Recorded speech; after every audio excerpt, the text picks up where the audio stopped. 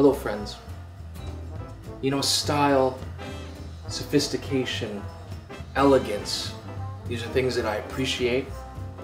And Fuji knows this because they've made the brand new but timeless XF1.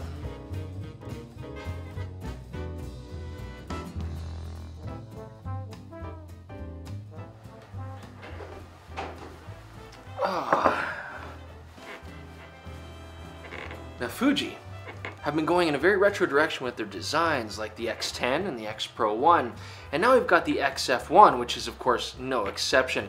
By far Fuji's most elegant design, and I would say on the market right now, one of the most stylish bodies that I've seen so far. I do especially like the brown leatherette here with this titanium finish. It's very reminiscent of a titanium M6. It's a beautiful design. In fact, Fuji as of late have been really attacking that Leica market, you know, that really stylish kind of retro feel. You can get this in a black vulcanite as well as a red vulcanite too, so really nice designs, clean lines.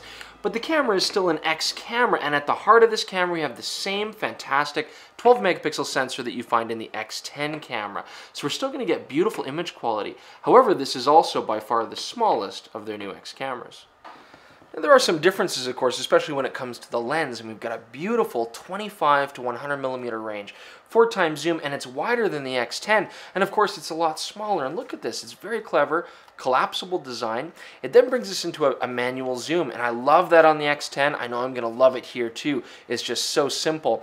However, we are only getting a 1.8 to 4.9 aperture range, so we're not going to get that beautiful wide aperture range throughout like we have on the X10.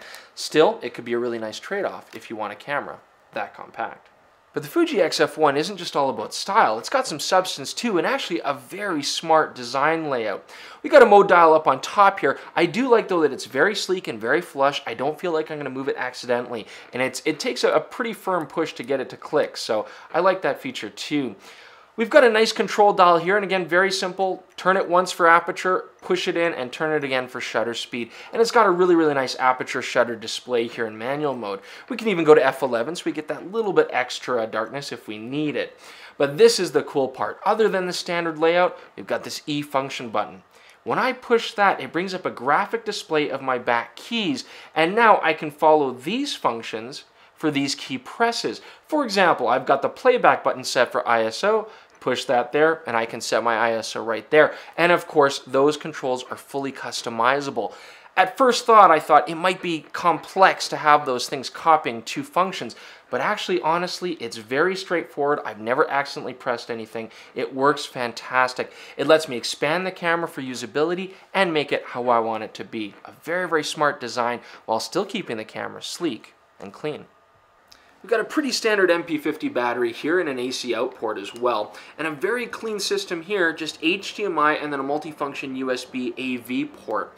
Now, if the E function button's not enough for you, you've also got another customizable metal function button on top. Very slick, you can make that ISO or white balance, something like that. We've even got a little pop-up flash. Now, this is a pre-production camera that we have from Fuji. We are one of the first here, but let's just see what kind of photos we can get out of this thing. Come on. First I'm going to take a drink, then I'm going to take a photo.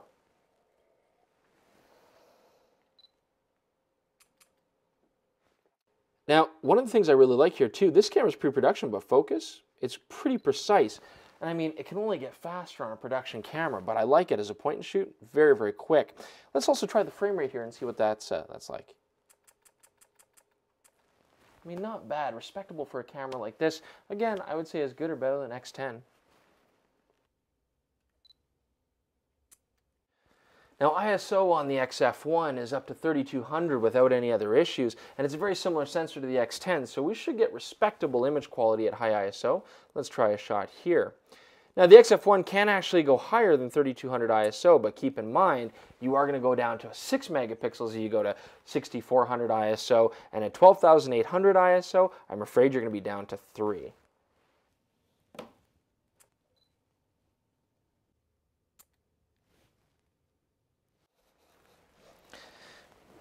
You know, this XF1, you really got to hold it. You got to get it in your hands. I mean, it really is very elegant. It's very simple. The controls work fantastic. I mean, it's just a really nice camera to use. I'm usually worried about a grip like this, but you know, the leatherette, it gives you a nice traction there. I don't feel like I'm going to drop it. We got another grippy thingy on the back here. Overall, this camera, the XF1, this is something that's going to give you great image quality. I mean, why would you go for an X10? Because the X10's got the viewfinder, it's got big chunky dials and controls, and that lens with that wide 2 to 2.8 aperture range is fantastic.